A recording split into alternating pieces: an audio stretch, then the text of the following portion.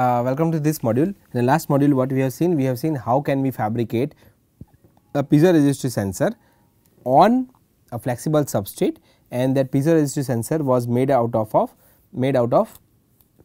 a conducting polymer called PEDOT PSS, right. So, if you see the slide, what we have seen is step 1 where we take oxidized silicon substrate, step 2 where we have spin coated PDMS, step 3 where we have form a pattern of chrome and gold, and step 4 where we have formed the piezoresistor. So, these are array of piezoresistors 8 in number. This is a single piezoresistor, SEM image of that. Now, what we will see, how can we form this particular array of gold pads on this piezoresistor. Now, as you know, if I deposit metal on semiconductor, it will get short, right. So, that is why we have to have insulating material. So, if I see the process flow, how it will look like, I have a substrate which we have seen in the last module, which has PDMS, and on that PDMS interdigitated electrodes on which there are piezoresistive sensors PEDOT PSS. These are my, let us say, interdigitated electrodes,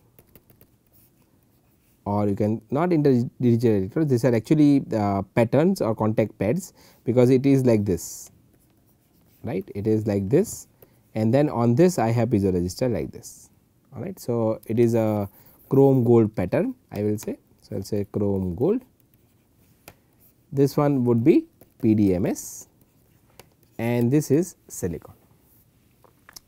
On this substrate, what we want? We want to have a contact pad which will sit over here, alright, which is gold contact pad. But if I deposit gold directly on this, then it will get short. That is why the next step would be, I will deposit insulating material,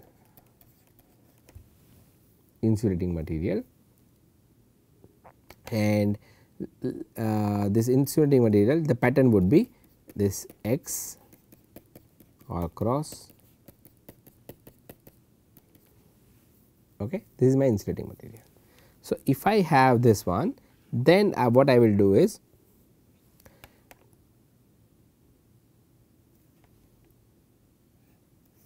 I will spin coat photoresist, and this time I will spin coat negative photoresist, okay.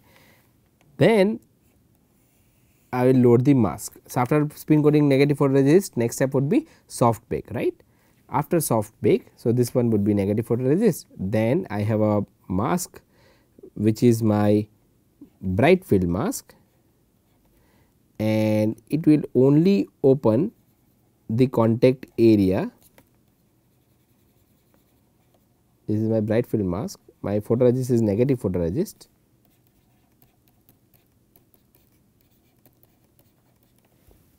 okay. Photoresist is negative photoresist, bright field mask. After that, as you know, we would expose the wafer with UV light. When you expose the wafer with UV light, since you have used negative photoresist, the unexposed region would be weaker and the exposed region would be stronger. So, what we will have? We will have a wafer with PDMS and interdigitated electrodes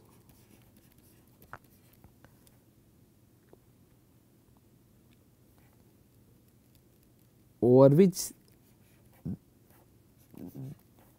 there is a piezoresistive sensor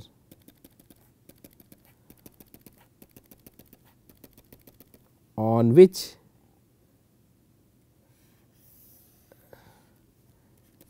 there is a insulating material, which is my silicon dioxide. This silicon dioxide we can grow with help of PECVD, alright. This silicon dioxide PECVD, PECVD stands for plasma enhanced chemical vapor deposition, and then I will have my photoresist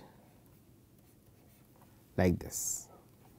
This is my negative photoresist. All right. As you see here, the photoresist from this 2 area got etched, is not it? So, when the photoresist gets etched, then I can remove my silicon dioxide below it, right. And why the negative photoresist got etched from this area? Because we have used bright field mask and the unexposed region for negative photoresist will become weaker, right. For positive photoresist, the unexposed region, say unexposed region. If I talk about positive photoresist and negative photoresist, the unexposed region in positive photoresist would become stronger, and the unexposed region in the positive photoresist, unexposed region in the negative photoresist will become weaker. What we have used? We have used negative photoresist. So, the unexposed region is weaker. Next step would be, I will dip this way, I will perform hard bake, and after hard bake I will dip this wafer in silicon dioxide etchant. What is my silicon dioxide etchant? Silicon dioxide etchant is buffer hydrofluoric acid or BHF. When I dip this wafer in BHF, what will I have? I will have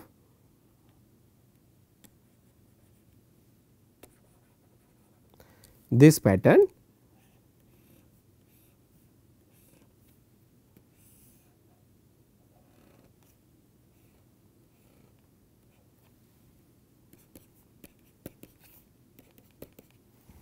okay, because the silicon dioxide will get etched. This X pattern is for silicon dioxide, right. This is my chrome gold, this is silicon, and this one is PDMS. You can have oxidized silicon, that is good. All right. Next step is that I have to deposit chrome gold on silicon dioxide, but before that we have to remove the photoresist, or we have to strip off the photoresist. So, after this, next step would be, so when you expose the wafer and you develop the photoresist, you have to perform hard bake. Okay. After hard bake, you have to dip the wafer in silicon dioxide etchant. When silicon dioxide gets etched, the next step would be, we will dip this wafer in acetone. When you dip this wafer in acetone, what will happen? You will have your photoresist stripped off from the wafer. Next step is that you deposit chrome gold. Again you deposit metal, chrome gold, right. And since chrome gold is shown by dot pattern, we will use same pattern. Okay. Now, next step would be, I will spin coat this one. So, let me remove this particular or let me make it short, so it becomes easy. Okay. So, next step would be, after I have deposited chrome gold using my PVD method, physical vapor deposition, the next step is, I will spin coat positive photoresist, all right, spin coat positive photoresist, then perform soft bake, then I will load a mask, and the mask will be such that it will have a pattern like this and like this and this. So, what is having? I am saving my gold from the contact pads, which you can see here in the pattern, which is my mask. Okay, this is my mask. This is my mask, and I am saving the, or not allowing the photoresist to get exposed from this region, since I want to protect my gold below this region, and this region will form the gold pad, So, after this I will expose the wafer with UV light, then perform photoresist developer. Now, what then perform photoresist developing. So, photoresist photoresist will get developed from the area which is exposed, and the unexposed region would be stronger. Why? Because this time we have used the positive photoresist, correct. So, what we will have? We will now have a photoresist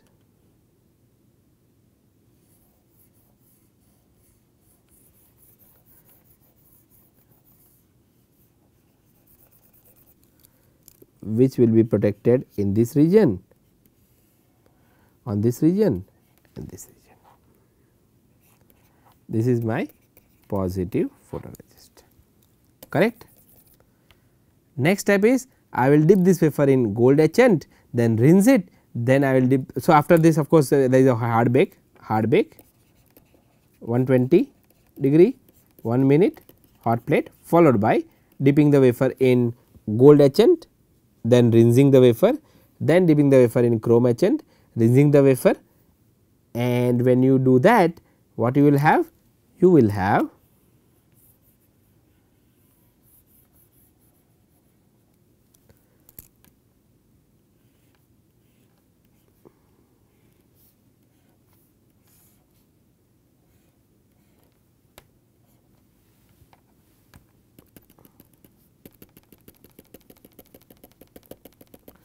will have this pattern where the chrome gold got etched, which in the area which was not protected by the photoresist, right.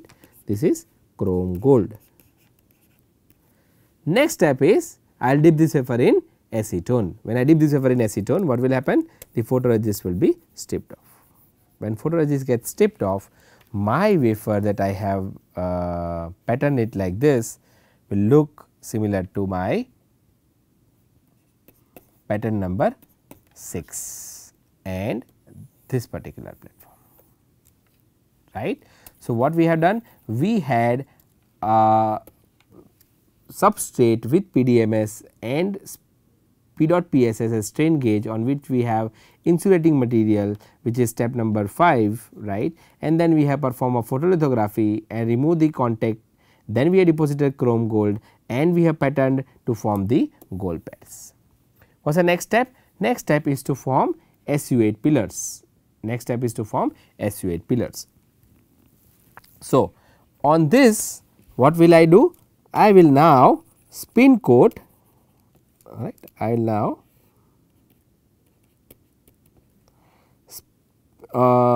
rather than spin coat, we will grow now.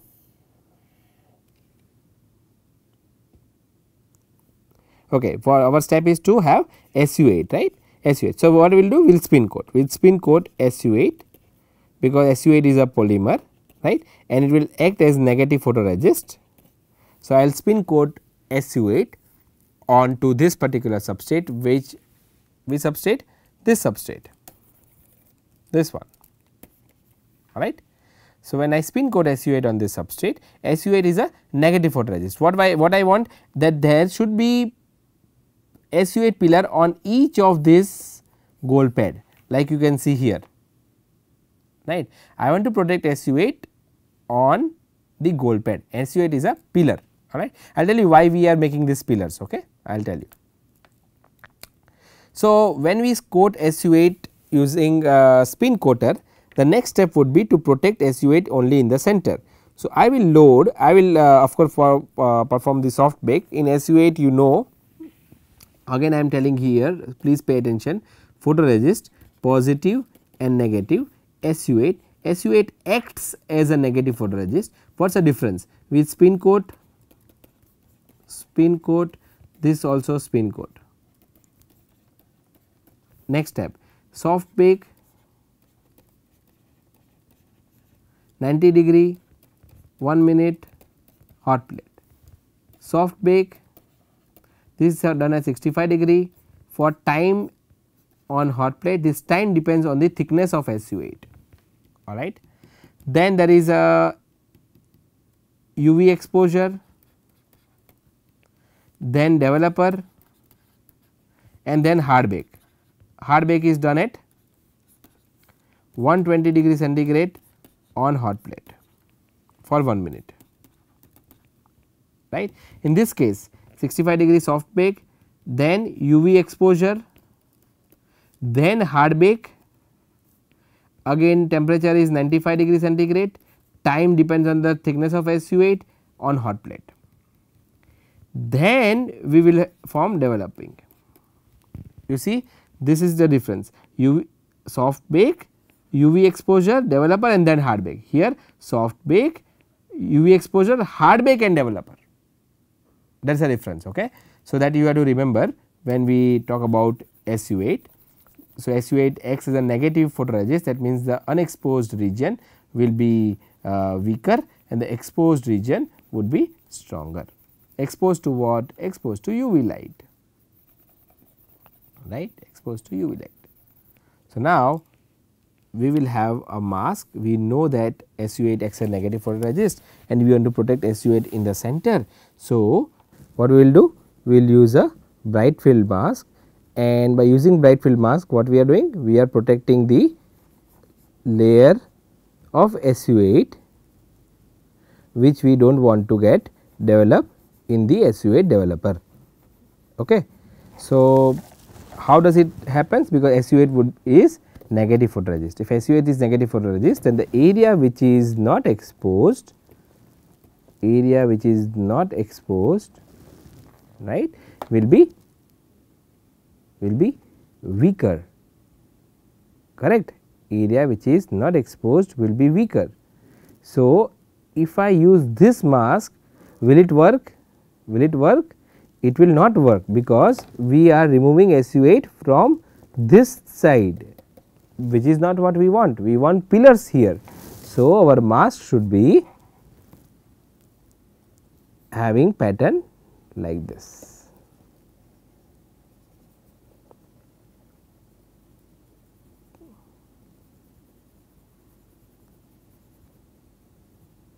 Correct. The area which is not exposed will be weaker, because SU8 works similar to negative photoresist. Now, if I use this mask and if I expose the photoresist to UV light, what will happen? If I develop this wafer, I will have silicon wafer, PDMS, interdigitated electrodes,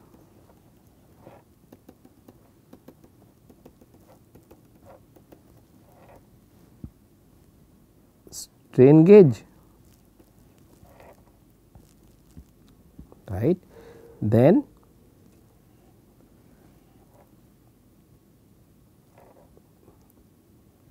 insulating layer,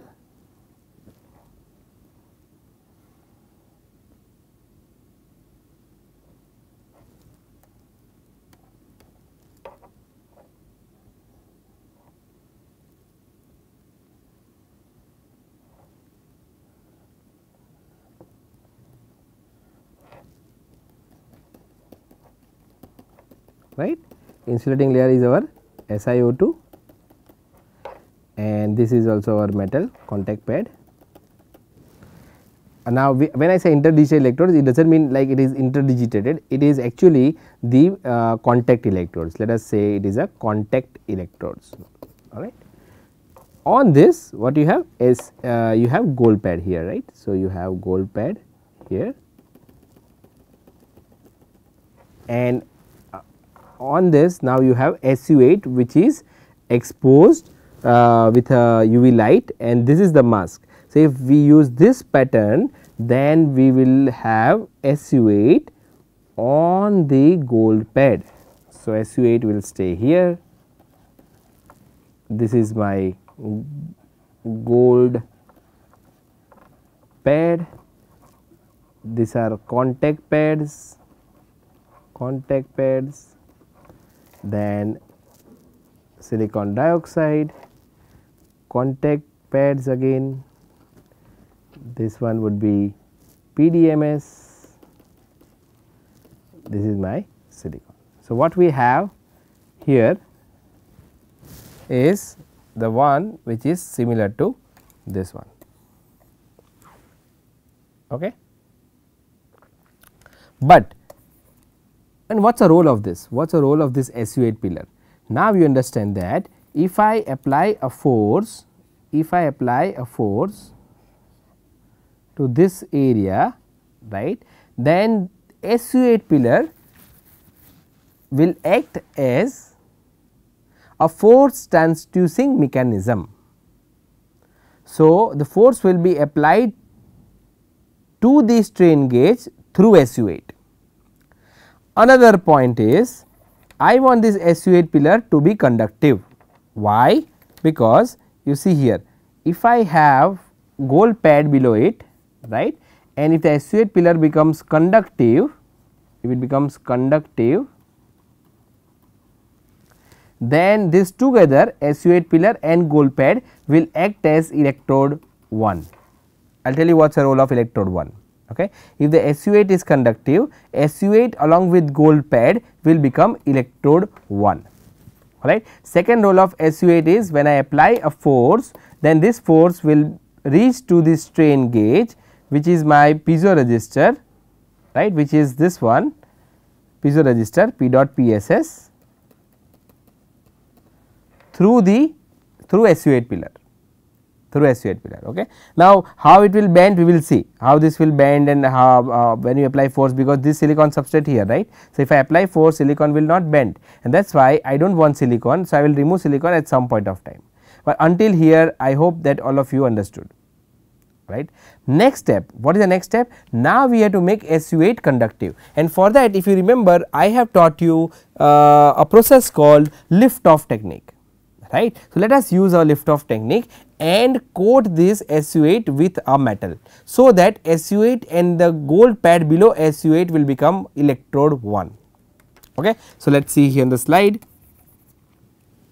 So, you have this particular thing, right. So, I will draw it here again, it becomes easier and we will start from there. So, again I am repeating, please focus here. You have silicon substrate, you have PDMS on silicon substrate, alright. This is your PDMS, this one is your silicon, then we have contact pads or contact electrodes,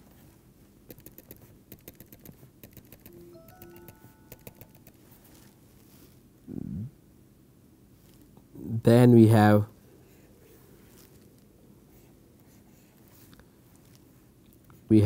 here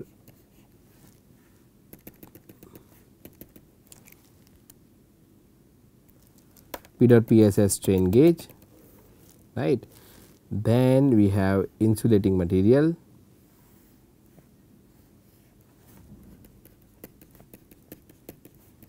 which is my silicon dioxide,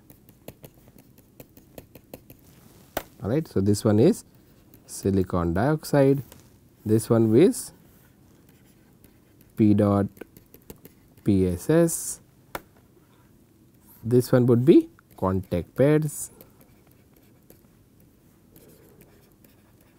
right, and then I have here gold pad on which I have SU8 pillar. This is SU8, this is gold, alright. Now, what I want? I want SU8 to be conductive.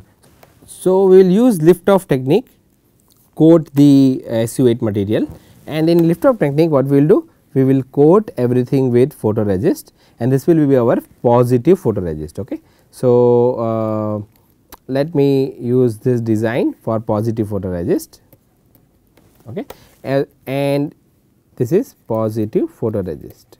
Now, after this we will open a window only in this region, and this region we will save the photoresist. Okay. So, what we will do? We will use, after positive photoresist we will perform soft bake. After soft bake we will load the mask and load mask such that we will protect the positive photoresist in this area, and the center area which is having SU8 we will not protect photoresist. So, this photoresist you see the area is little bit bigger than the SU8 area. Okay. The opening, the window opening is slightly wider than the SU8 area. Okay. This is your mask. Which kind of mask? Bright field mask. Alright. Next step, you know, you have to expose the wafer with UV light, UV light, right. After that, you have to develop the wafer, you have to unload the mask, develop the wafer. When you develop the wafer, what will happen? Since there is a positive photoresist, the area which is not exposed will become stronger. The area which is not exposed will become stronger, the area which is exposed will become weaker. Now, you can see that we have positive photoresist,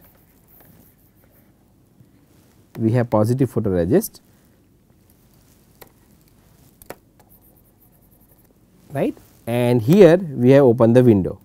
This is a window that we have opened, correct. Now, what we will do, you know, we will deposit gold or a metal everywhere, chrome gold, right, as usual, chrome gold everywhere. And then the next step is we will dip this wafer in acetone. If I dip this wafer in acetone, what will happen? Acetone will strip off the photoresist, right, because it is a positive photoresist stripper. When it strips off the photoresist, it will lift off the metal above it, and the metal where it is directly deposited on SU8 pillar will remain intact. That means that when I dip this wafer in acetone, what will happen? My photoresist will get etched from everywhere like this,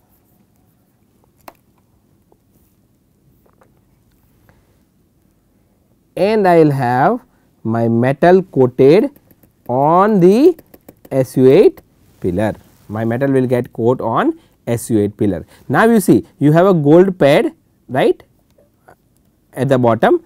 Over that there you had SU8, and now SU8 is coated with metal. That means SU8 and gold pad together will become electrode 1. You got it? So, now what we have? We have a strain gauge made up of PEDOT PSS, we have a electrode which is made up of gold pad and SU8 which is coated with metal, thus SU8 becomes conductive, and next step would would be to strip off the PDMS. So, if I strip off the PDMS from the silicon substrate, what will happen?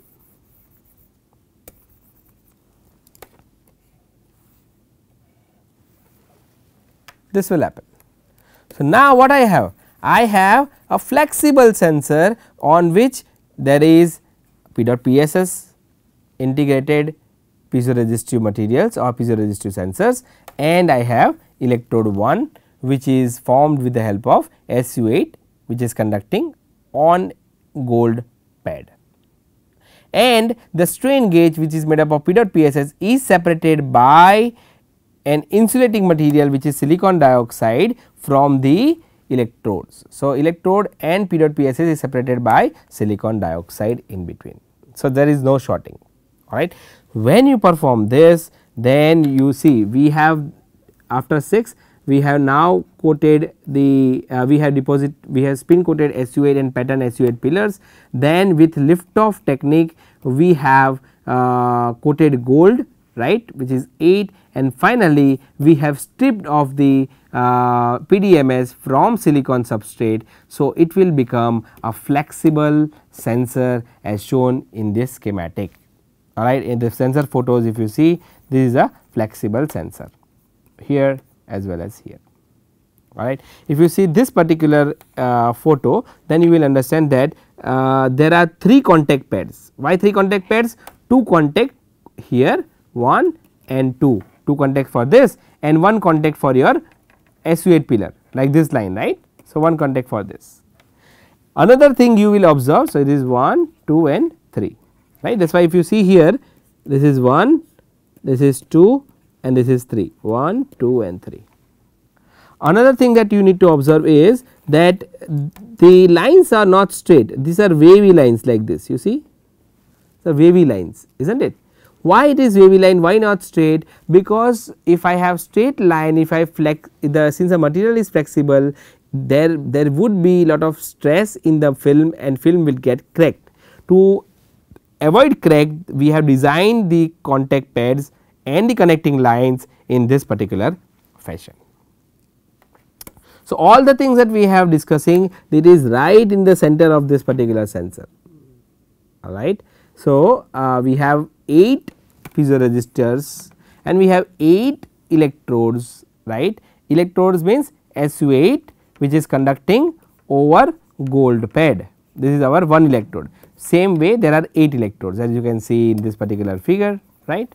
So, the center like what we were saying, right, has all the sensors, right, including your 8 piezoresistor and your 8 electrodes, alright. Now, let us see how can we use this flexible sensor for understanding the phenotype, or you can in another terms, technical term is phenotyping tissue properties. Phenotyping, we will do 2 types of phenotyping, one is the electrical understanding, electrical signals and the mechanical properties. So, let us see how can we use this. Now, you see here this electrode that we have fabricated, right, the flexible one which is this one is connected. So, there are 8 of those, right, like this 8 of those, right, that this is the sensor. This is connected to a cone, you see here to a cone. So, the tip is on this side, all this 8 that you see SU8 pillars would be on the bottom side, right, and there is a cone like this, alright, and a sensor is connected. These are all the connecting wires that you can see on this particular figure, right. And now, this is pressing something, right, and what is the something? Something is there are contact pads on the glass, contact pads on the glass. What does it mean? You have this structure on the glass, alright. What is this? This is a mesh structure, MESH. So, if you see this one, these are microgrid or mesh for holding tissue core. So, if I load tissue on this, right, if I load tissue on this like this is the figure, correct. How to create this? Simple, it is a one step photolithography technique, right. How to create this? This is on the glass slide, okay, like this on the glass slide there is a mesh. How can we create this? Simple, you see, you take a glass slide, glass, then on that you coat metal which is your chrome gold, then you spin coat photoresist, positive photoresist, then you use mask, bright field mask,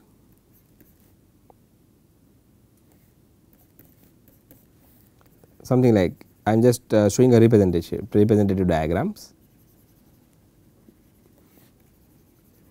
right, bright field mask. Then you expose the wafer with UV light, you expose the wafer. After exposing wafer, you develop this glass wafer. When you develop the glass wafer, what you will have? You will have your chrome gold and your photoresist protected in the area which was not exposed, since it is a positive photoresist, right. Then you dip this wafer in chrome etchant followed by DI rinse, then gold etchant followed by DI rinse, right. When you do that, what will happen?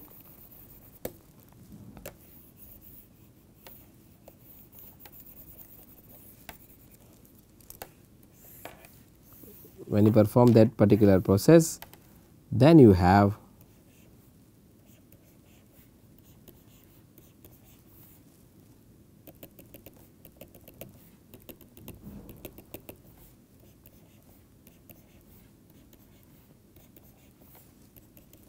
chrome gold etched from the area which was not protected by positive photoresist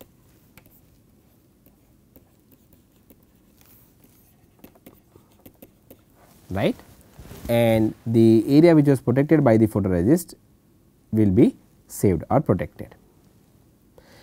Next step, you know, right. So, after developing, of course, there is a hard bake, then you have to do chrome gold, you have to remember the photolithography steps. Okay. Now, if I dip this wafer in acetone,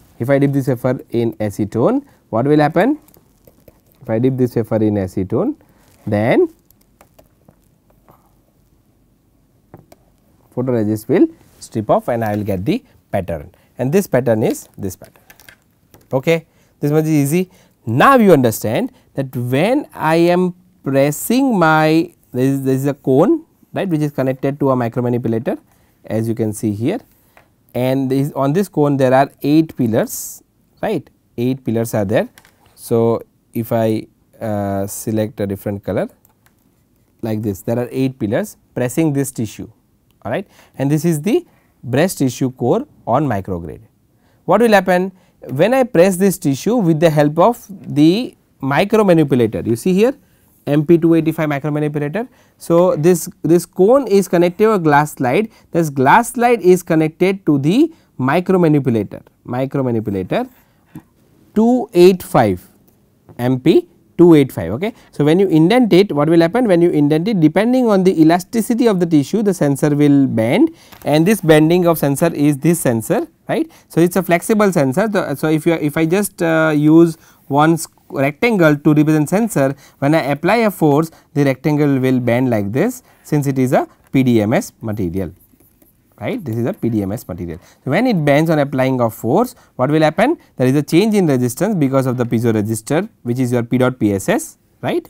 And now, if I apply a voltage, this is a conducting material, right. This will be your electrode 2. Electrode 1 you already know, this is your electrode 1, correct. Electrode 1 is your SU8 material with your AU pad, and electrode 2 will be the bottom electrode on which you are loading the tissue. Now, when I apply a voltage between electrode 2, which is the bottom electrode, and electrode 1, which is your SU8 pillars with your gold pad, what will happen? Depending on the resistance of the tissue, the current will change, right. So, if I apply voltage between electrode 1 and electrode 2, the current will flow depending on the resistance of the tissue. So, now we can measure the elasticity by pressing the tissue, and we can also measure the resistance of the tissue. This is the advantage of simultaneous measurement of electromechanical properties of tissue, and you can see here in this data that for a normal and for the IDC, which is invasive ductal carcinoma, the elasticity for the normal is higher compared to invasive ductal carcinoma, and the resistance of the normal is lower compared to invasive ductal carcinoma. We can also learn about epithelial and stromal regions, same way for IDC and normal. Here you can see there is an inverted microscope, and inverted microscope is used so that you can see the tissue when displaced on the microgrid. Okay. So, this is the last slide of this particular module. In the next class, we will see how can we design one chip which can also, it can not only do electrical and mechanical, but also can also perform the thermal properties, thermal characteristics, or also sense the thermal characteristics. That means that it will measure the stiffness or elasticity, it will measure resistance, and it will measure the thermal conductivity, all three things. Here it is electrical and mechanical, there will be electrical, mechanical and thermal, and we will see, and that we will design on the silicon chip again for understanding three properties of tissue, which is electrical, mechanical and thermal. We will use the few videos to explain you what is breast cancer, and what are the types of breast cancer, and how it is different. Same way when you talk about prostate cancer, it is also different, right. Same way when you talk about the brain tissue is different, liver tissue is different, stomach tissue is different. Can we use electrical, mechanical and thermal modalities in addition to the existing biomarkers for better diagnosis of a disease? That is our idea. This is a biosensor, or you can say sensors, right. Alright, so I will see you next class with more interesting fabrication of a biochip which can do three properties simultaneously. Till then, you take care. Bye.